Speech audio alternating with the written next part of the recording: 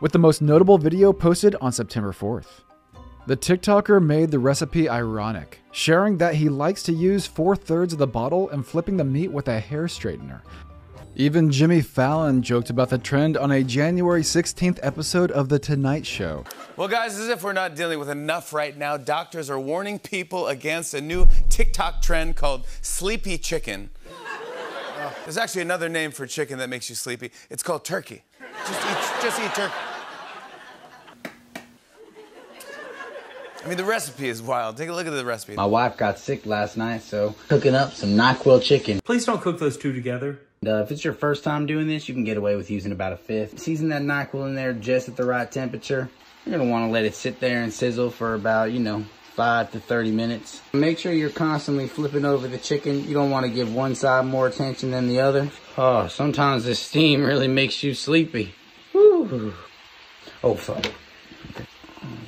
What you're looking flipping it with that blue color right there. It's raw still. You just turned they're raw. I see that it's raw. You're gonna get salmonella, and you're eating. Into the NyQuil. Just right back into the NyQuil can, just like so, and boom.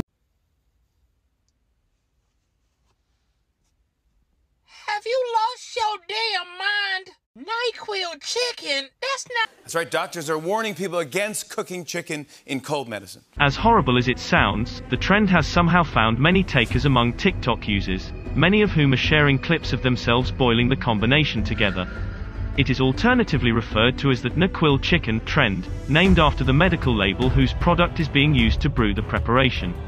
You should be very chicken about trying this new TikTok in this trend. video I'm explaining about what is the sleepy chicken trend on TikTok. But there is something now that I don't know. There's a TikTok video that's making the rounds right now they're calling it sleepy chicken. They take some chicken and they pour NyQuil on it. Ugh. The video shows a chicken breast getting poached in a bottle of NyQuil on a stovetop. Basically, it is blue chicken. I'm going to say right now, if you're a person that doesn't like touching raw chicken, you're not going to like this video. Oh, well, chances are really good that anybody that's trying this has probably already drank a whole bottle of NyQuil and got creative. Right now, doctors are warning people against a new TikTok trend called sleepy chicken, where people cook chicken in NyQuil.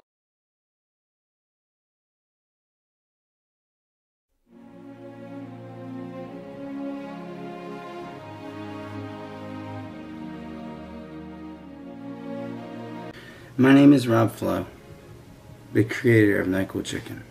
It was a joke. Please don't consume chicken with NyQuil on it.